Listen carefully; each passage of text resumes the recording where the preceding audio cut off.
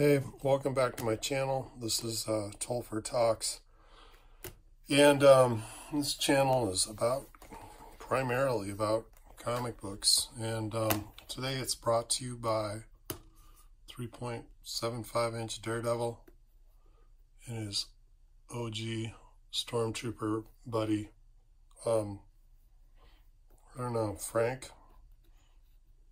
Coincidentally, his name is Frank. And anyway, without these two, today's video would not have been possible. So anyway, thanks for checking it back in. I'm working on a comic. It's called Winterland. The Indiegogo page is dang near ready.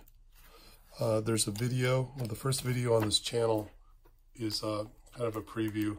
So, please check it out. But today, I thought we'd look at Sin City.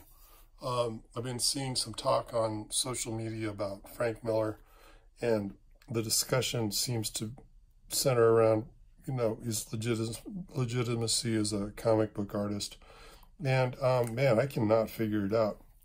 But I grew up in the 80s, and so, for me, Frank Miller is just part of my, I guess, as they're saying now, comic book DNA. Klaus Janson and Frank Miller were just a big part of, my monthly reading for years, and there was just, these were books that, man, every month I look forward to them. Man, I wanted to see where the story went. When the story was over, kind of came to a conclusion, man, it was hard to, sometimes it was like kind of sad, but you know what? I tell you, you always knew that, I think I'm missing some issues. There was something like amazing, coming around the corner, like this. So you go from the Electra saga to Born Again. Unbelievable stuff. If even if Frank hadn't done nothing after Daredevil, I can't imagine how anybody could possibly, question. This is a Janson cover.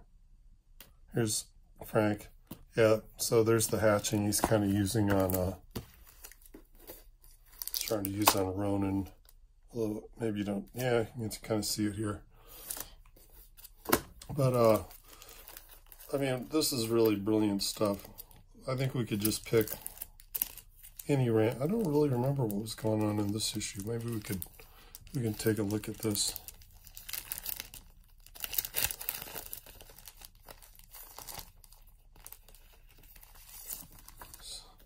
There's some good stuff.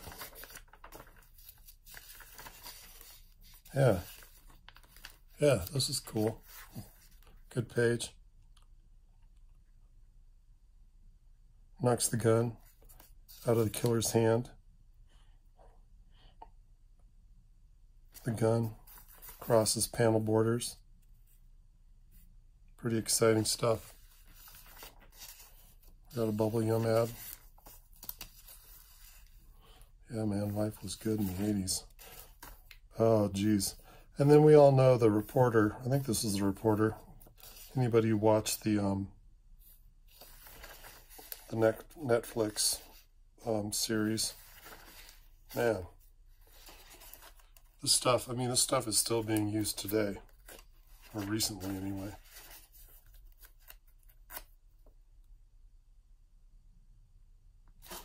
But when was this written or published? 83. Wow.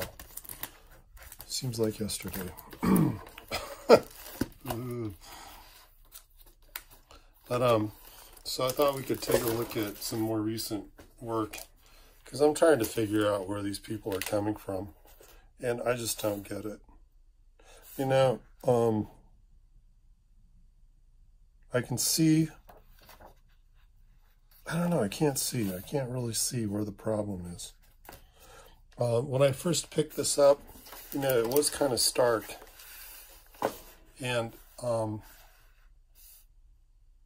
know, not just because it was black and white, but, I mean, it's really black and white. You know, there's a lot of, I don't know if you, in this case, that would be maybe negative space. But, I mean, this is really great stuff. This Marv here, a picture is worth 1,000 words. I don't think, I mean, you know what Marv's about just by looking at that picture. Boy.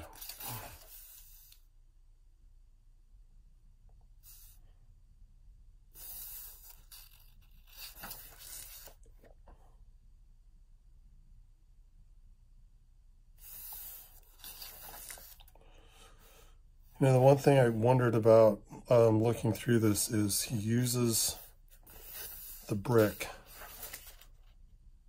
you know, as a texture, as a pattern, a lot, and tile.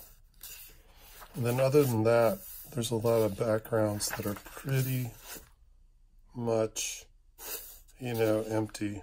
I'm not sure. I'm sure that's a choice he made, and if there's a reason for it, I don't really know what it is, but it'd be interesting to find out, because it seems like, you know, he simplified things, but the things he chose to emphasize are,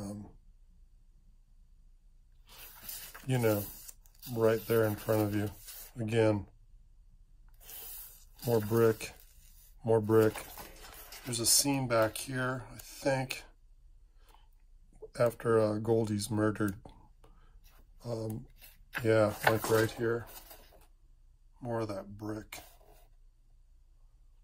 You know, but this is cool. You know, I suppose that's like, you know, nib and then great brushwork. You know, the combination, the way he mixes it up is, I don't know, to me it's pretty amazing. I get that this isn't photoreal, and we're seeing a lot of, I don't know, like with digital coloring and everything, the look of comics have really changed a lot over the years, you know, since Daredevil was being published in the 80s. But,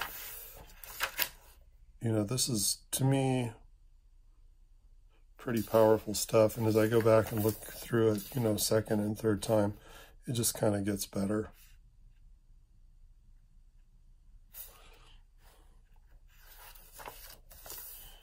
And with my work anyway, I've been looking at it a lot lately because I know I keep hearing about spotting blacks, and I don't know.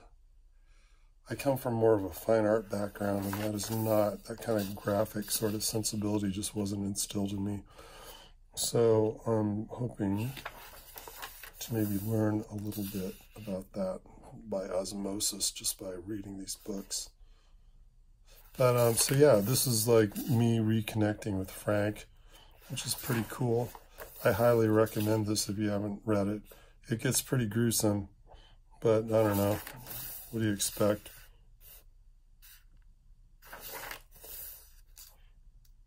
It's film noir. I don't know. I think that's supposed to be Portia. That looks more like a Carmen Gia to me, but hey, small criticism.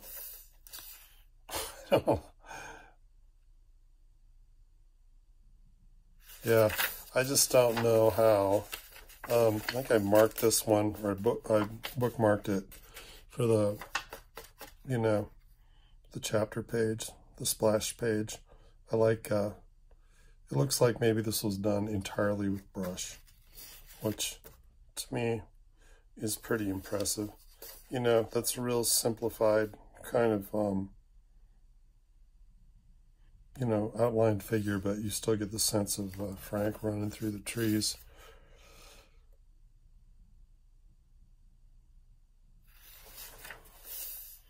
But yeah, this is where it gets really weird. I always have a hard time with this kind of thing. But yeah, anyway, I'm not going to go through the end in case there's someone else out there that hasn't read it, because it is, for me anyway, it was kind of a surprise ending. I wasn't expecting it, because But yeah, so I mean, I started off with Daredevil. I tried to follow Frank. I don't know. I just couldn't do it. Like, I don't know. I mean, Roman was, you know, it's a beautiful book. But I just couldn't get into it. And I think that was kind of, I mean, I'm not the only one from what I understand. It was kind of a tough sell. But, you know, the artwork is really pretty fantastic.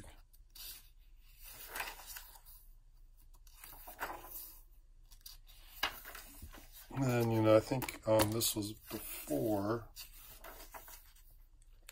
year one. Yeah, this is November of '83.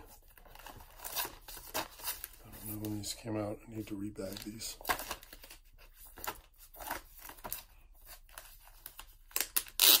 Oh, '87. Yes, this is later. So I think he just wrote, Frank was just the writer on this. And I don't know, this was great stuff also. I think if I had a problem with it, it was just, I don't know, what was stupid. The trade paper, I was in school, in college at this point, and I think that, I mean, the trade paperback was like in the school bookstore. You know, it was just so easy to get a hold of. It seemed like a lot of people were buying it. And it was annoying that the people I knew that had it didn't know anything about Daredevil or, you know, comics in general. But, I mean, you know, looking back on it, it was cool that they had copies. And anyway, but yeah, I think, I don't know, I'm pro Frank. I hope you are too. But whatever. This is Winterland. This is my book. Look for the Indiegogo sign-up page. Please, you know, like and subscribe to these videos. I'm getting a lot of views, or what, I mean, not a lot, but I kind of thought they'd sit at, you know, 2 or 3 views each. Picking up some views, but sadly, not many subs. So anyway, hopefully the videos will get better and people will feel like they want to sub. But until then, I'm just gonna beg, sub, please. Anyway, cheers. I'll catch you later.